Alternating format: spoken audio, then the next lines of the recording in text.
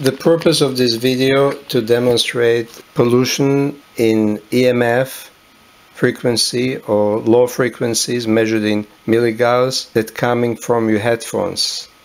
Be aware that we're not talking about radio frequencies. That's a different issue. Radio frequencies will be transmitted by your wire handset device and actually can be also amplified. Therefore, when you use cell phone or any radio frequency device or Wi-Fi device with headphones, in addition to what I'm demonstrating here, you have additional radio frequency pollution from the headset, which I show on a different video. Here is the background radiation. This is the tri-field mirror, and I'm going to put it to turn it off, then turn tester, then turn the 0 to 100, so you see that it's less than half milli-gauss. I'm going to turn on, in this case, my music on my laptop.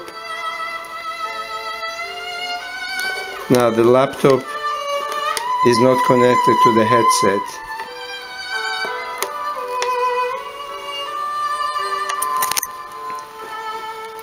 So now the laptop is not connected to the headset. The reading is about background. Now I'm going to connect it to the computer. Now as you can see, immediately you get reading over 3 milli-gauss, and over any level 3 milli-gauss and above have been documented to cause problems in your body. So as you can see, the magnet, which is operated by small electric current, create very high EMF pollution measured in milli-gauss or magnetic field. The solution obviously is to use in every case, not only cell phone but also in any device that you listen with headphones, to use the air tube transmission tubes that we have, where there will be no pollution, as you can see now, to your head. We're going to put the headphones to where the sensor is. As you can see immediately that the level of pollution is about up to 10 milli-gauss, which is very high.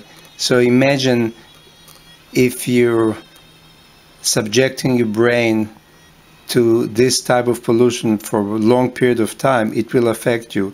You may have noticed when you drive your car and people walking with a MP3 player, and it's like they're not here, and they may step into the road all of a sudden without any notice. That's due to the fact that the prolonged listening actually affect the brain and they're not really aware what's going on. It literally dissociates your brain from your body.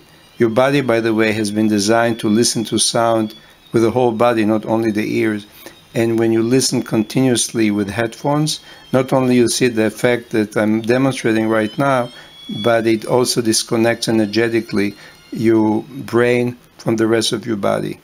Now we're going to test the MP3 with radiation-free air tubes.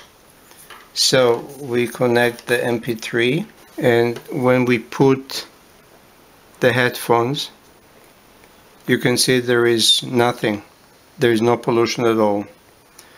Conclusion is that any sound device that you use with headphones, for your own sake, please use only the radiation-free air tube headset. You make your body happy and even more your brain. Thank you for watching this video.